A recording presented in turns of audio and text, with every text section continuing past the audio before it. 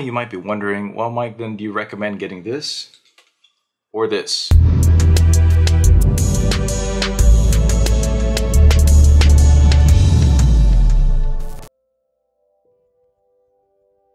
Hey, what's happening, guys? Mike Moo here. Hope you guys are doing well during this pandemic. I just got the new vlogger kit. This is the 2020 kit from Sony. This one came packaged with the new ZV-1, which I'm recording this video on right now. And this kit has a grip, basically, that gives you Bluetooth remote control over your camera and just basically functions as a pretty fancy selfie stick. Now, before we go any further, there's a couple things you need to know. All right, number one, this is only going to be compatible with these devices right over here. So if you don't have, currently as of today, which is June 18th, if you don't have the new Sony Alpha 7 Mark IV, A7R Mark IV, A7R Mark III, A7 Mark III, Alpha 9, Alpha 9 Mark II, the Sony 6600, 6400, 6100, RX 100 Mark 7, or RX0 Mark II, or the new DC-ZV-1 that I'm recording on right now, this isn't going to work for you at all. Now, I imagine future models, the newer stuff that's coming out, is not going to be compatible as long as it has that Bluetooth. So this kit actually is a whole vlogger kit, and what I had separately and what I used with my Sony Alpha 7 Mark III was this by itself. It came with a case, and that itself was about $140 if I remember correctly, plus tax around $150 as well. So this is a vlogger kit that actually comes with basically a really fast 64 gigabyte SD card. So it has a read speed of 270 megabytes per second and a write speed of 70 megabytes per second. That's going to be enough for most, let me think about all the aforementioned cameras here in terms of recording at 4K at 100 megabits per second. Okay, so that's going to work with all of them. And yeah, that's the kit. Now, if you can get this with just an additional $100 on top of the ZV-1 kit, that makes the most sense. If you're looking to get this completely separately, it's going to be an extra $150 separately. Now, whether or not it's going to make sense for you, well, we're going to find out, right? So I'm going to go ahead and unbox this and show you exactly the unit.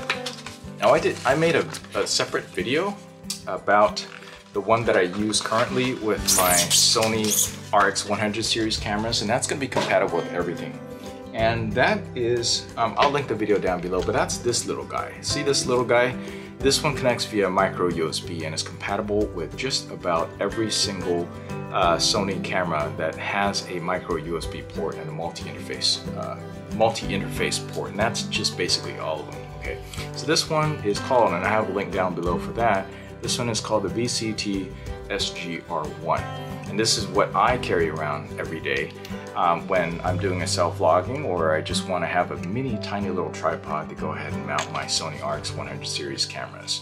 So these will work with that, and you know, it's worked out pretty well. It's got real simple buttons. I'm not going to go further details in that, but it's got the record, the photo, and also the zoom in, zoom out functions, and that seems to work very fine with my RX 100 series cameras. So this one, of course, so out of this box comes this, which you can pay for this separately. I'll have links down below about the current pricing on this one. So it comes with that, and then it also, of course, comes with a 64 gigabyte SD card, and that's this one right here, this one. So the separate pricing for this, I'll have it linked over here. This has only a 1-year warranty, which is not that great, especially when you consider the Korean manufacturers have something that's quite a bit longer, 5 years or more. But it's still nice that they have this for that price, and they didn't basically charge you much more extra, but you're still paying a pretty penny for this. Okay, so that's the 64 gigabyte SD card. That's going to work just fine with all the Sony cameras. But this is the main point of what you're paying for. This is, of course, the VPT2BT, BT for the Bluetooth. Okay, so I want to show you the size comparison. Inside, we have, of course, the actual unit itself, user guides in multiple different languages, So if I don't know if I'm going to be vlogging or not, and I just want an extra grip or small tripod, I'm going to bring this little guy here with the micro USB. I don't have to worry about any pairing whatsoever. I just plug it in and it's ready to go. Now if I know that I'm definitely going to be vlogging, I'll bring this one. It's a lot bigger. I mean, just this itself takes up more space in my camera bag than the ZV-1 or the RX100 series. All right, so this is pretty substantial. It's pretty hefty. Check out the weight of this. This feels like it weighs just as much, if not more, than the RX100. Visual comparison on the size. This right here, I can hold it out like this. All right. One other advantage, of course, of the bigger one, the Bluetooth one, is that I can hold it out just an extra 2 inches more. So that's going to help a bit, since the wide angle coverage of the ZV-1 and RX100 series starts out at 24 millimeters, whereas a lot of vloggers really like the wide angle look that you get. So this, I mean, I can hold this much further. Right here. I can hold this much further. It feels more stable in the hand. So if you're worried, especially if you're going to put a cage around your ZV-1 or your RX100 and you're going to add on lights and other accessories, I would definitely use this bigger one, especially if I'm going to set it down somewhere. And it's important to note that obviously this is Bluetooth, so I don't actually have to be touching the camera in order to start recording and stop recording. I can just press the button right here and that would immediately control the camera that I'm connected to right now. So there's that important benefit to know. Now typical Bluetooth range is going to be about 20 to 30 feet. Of course that's going to really vary depending on where you're located, right? If you're in an area that has a lot of 2.4 gigahertz signals, the range is going to be diminished. So guaranteed connection is a direct connection here, micro USB, but this is much more convenient, it's much more stable, it's a lot bigger, and it's also a lot more expensive. But this is going to work with all future Sony cameras, whereas this guy is not going to work with any USB-C cameras unless you have an adapter. So I've yet to try this with an adapter. I imagine this will work, but this will work with all micro USB Sony cameras just right out of the box. You don't need to update any firmware or anything. This one you do need to update the firmware, but who's not running the latest firmware nowadays? So that's not that big of a point.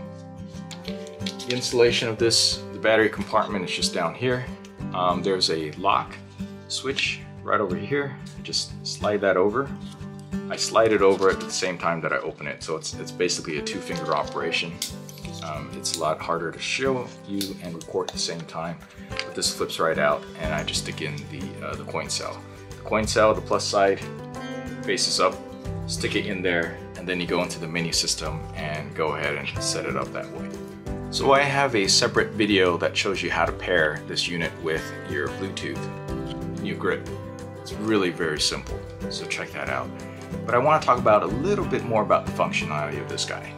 Okay, so 3 legs, of course, and when you press this little button here on the side, that releases the tilt. See that? So it releases this tilt function here. When you press it down, it has different angles that you can set the tilting to. Now it's not an infinite adjustment, but there's definitely more degrees than the other one, than this one. There's definitely more adjustment than this one. And then over here on this side, this just allows you to adjust the tension of when you're making these adjustments and locking it down. All right, another thing, when there's also a little button over here in the front, you press that and you can rotate the top. So if you're doing selfie mode versus rotating it around the other side, you can do that with this whole handle by itself without having to unscrew it. Whereas on this one you can't. This one you basically have to release the screw a little bit, rotate the camera around, so that helps a little bit in the workflow. So overall, it's a better design. So it's not just all going to the whole Bluetooth and the ruggedness of this. That is actually pretty useful because when you're switching from one mode to the other mode, it's a lot easier when you can just press a button. Just press that button over there and then just rotate the whole head. And you can't do that with something else. So it has 90-degree, it does it in 90-degree increments. Also, it's very satisfying to go ahead and use the telephoto and a wide angle. It's very responsive. and it's very immediate. Connection's really good.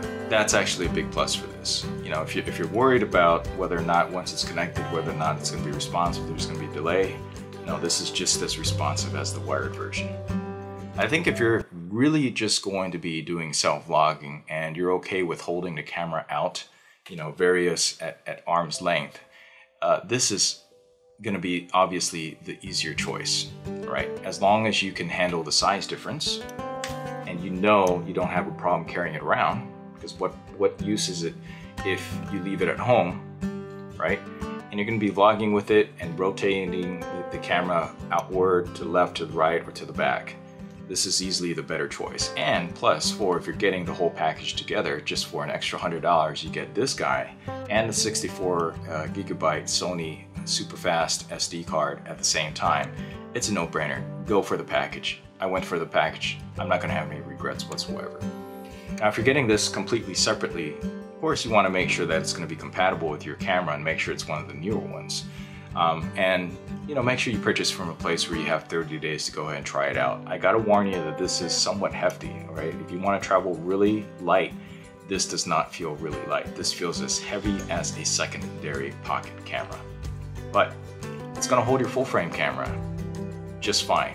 Just don't use the 2.8 zoom lenses, you know, 70-200, forget that. That's just not gonna work out well with that.